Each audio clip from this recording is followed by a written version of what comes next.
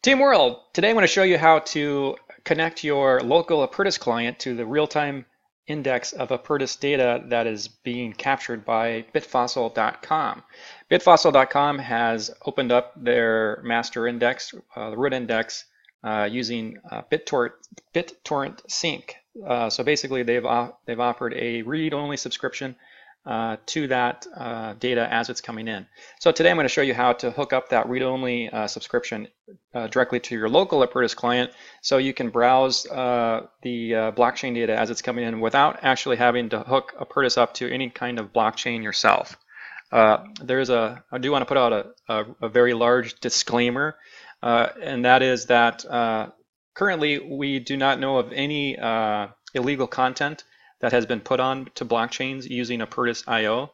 Illegal content could be anything from a collection of leaked password email combinations, passwords basically, credit card information, child pornography, anything that you can imagine that you wouldn't want to persist on a blockchain. We haven't seen any of that yet. However, we are real-time monitoring. And so if something like that were to come through, and you have subscribed to this particular feed, it's going to come onto your workstation. Now, we kind of expect that at some point there is going to be some sort of negative information on there that we wouldn't want. So BitFossil has created a report abuse function. That will show up next to every etching, but also on the main page there is a report abuse button there as well. So if you do find content that you think is questionable, you would want to go out to BitFossil, the report abuse link, and basically report it by selecting the category that you feel that it might fall under. You can see we have a couple different things: inappropriate content, abuse, harassment, privacy, someone's using your image without your permission, trademark infringement, copyright infringement, security concerns, and any content forbidden by law or state. So basically you would check one of these and then paste the transaction ID into this box and answer a CAPTCHA. And in that manner, we're proving that you're human, so we don't get overloaded with spam with this process. And then those transaction IDs will be sent to BitFossil for us to review.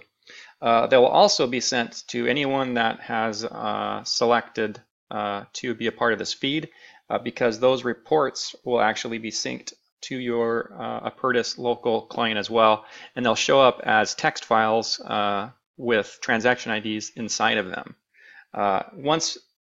If we do find a transaction ID that appears to have negative information in it, once we remove it from BitFossil, it will actually delete off of your read-only copy as well. That's kind of one of the cool features of the BitTorrent Sync, now called Resilio Sync. So, with that said, I am now going to show you how to create that real-time link. And I'm actually going to just install Apertus. I'm going to do everything from scratch. So if you watch this video and follow these steps, you can be up and running and searching through the blockchain data that we have found so far. Okay, so first of all, we want to install Apertus. So we'll go out to apertus.io and we will download the latest Apertus client.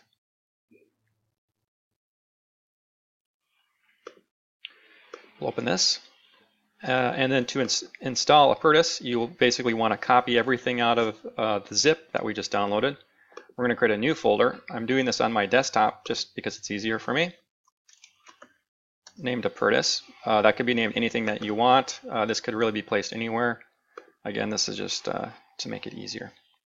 So I'm pasting all the contents now into that new folder that I created. And then I'm just going to run Apertus right from here by clicking on the add.exe icon. We currently haven't signed the application properly, so you're going to get an error pretty much on any Windows platform saying that this is an unsigned exe. We are working on that. There is some cost associated with it, so we're working on getting the funds raised to sign that properly. So In the future, this will go away and it'll say signed by HugPuddle in the future. But for now, you're going to have to click on Windows 10 anyways. You have to click on More Info and then select Run It Anyway. And you'll notice when this runs that Apertus actually created 2 new folders. It created a couple different things. But the thing that we are most interested in is this folder called root, because this is the folder that we will actually sync up with the BITFOSSIL application. So if we open it up now, we'll see that it just includes some files.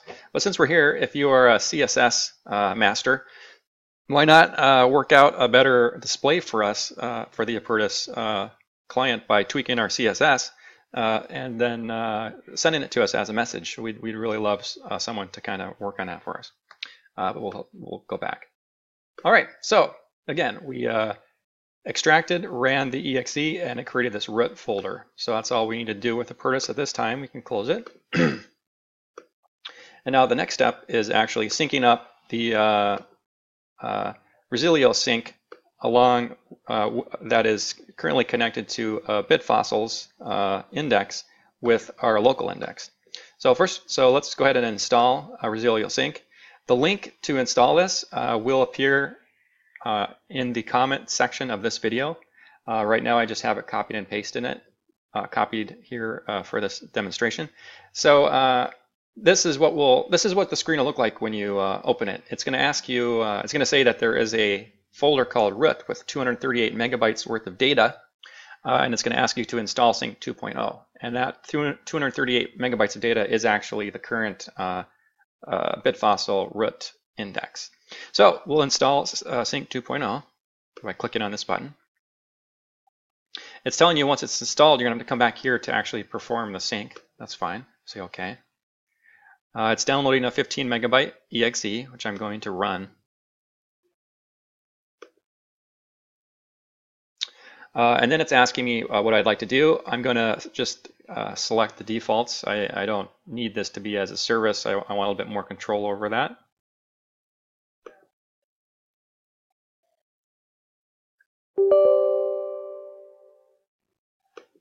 It just prompted me to see if I wanted to make changes to my computer. I said yes. Not sure if the video captured that or not.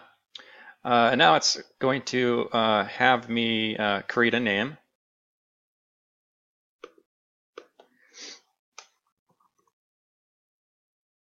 And it's going to ask me to basically agree to the terms of service.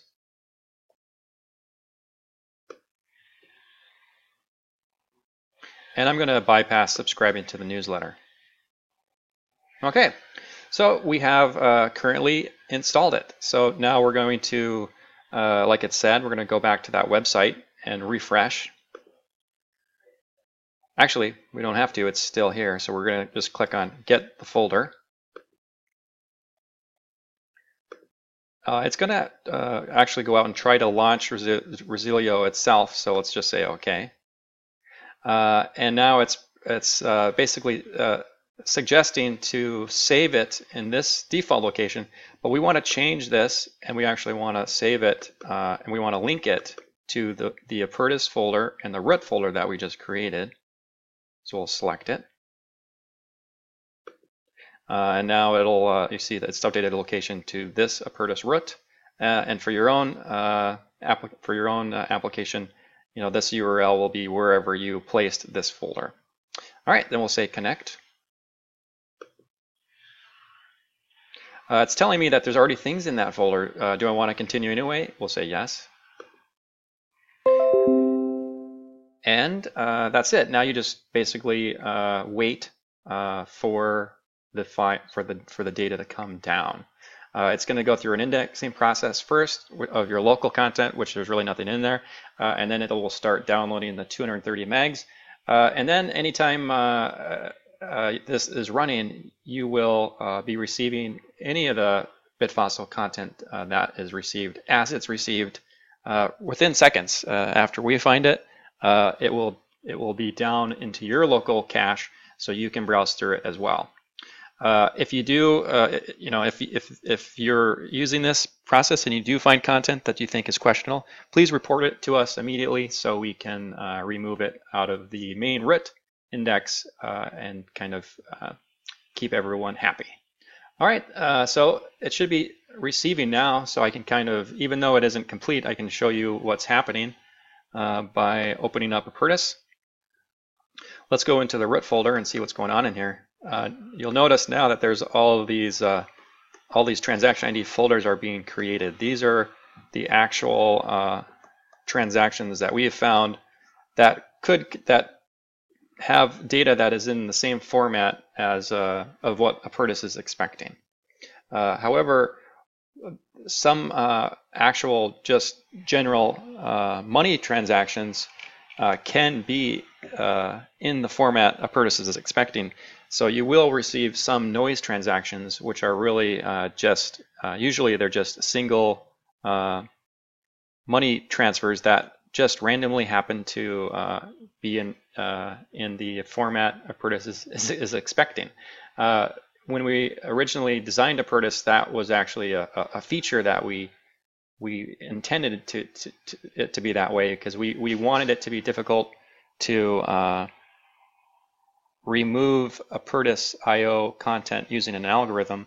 So we thought that having the format be open enough to actually receive noise from real transactions and consider them to be authentic, we thought that might help reduce the coder's ability to actually filter out all of Apertus I/O data in the future if that's something that they thought that they needed to do. But as we've been using it, we are really noticing that just the value, the valuation of the blockchain itself is the biggest determining factor of preventing bloat. For instance, Bitcoin now is the cost is so much that it's not really a viable platform to put large amounts of data. For instance, if you wanted to put a 2 meg image, you're probably looking at close to $5,000 on Bitcoin. However, on the hundreds and potentially thousands of other altcoins, that's not the same situation. For most of those coins, you can put 2 megs of data on there for cents, since the valuation of those blockchains are much lower. All right, so you can see that it's populating the root, and now let's open up Apertus and show you that now that we have data populating into our root, we can actually start to search through our local cache as well. Let's see if we can find anything yet. See if see if any of my stuff showed up yet. Oh yeah, cool. So you can see that I'm already able to return real-time searches through the data that has replicated down to my local cache, and these results will just kind of keep on growing as that completes. So that is the demonstration I promised on hooking up your local Apertus client to a real-time index created by BITFOSSIL.com using Resilio Sync. Thanks very much for your time and have a great day.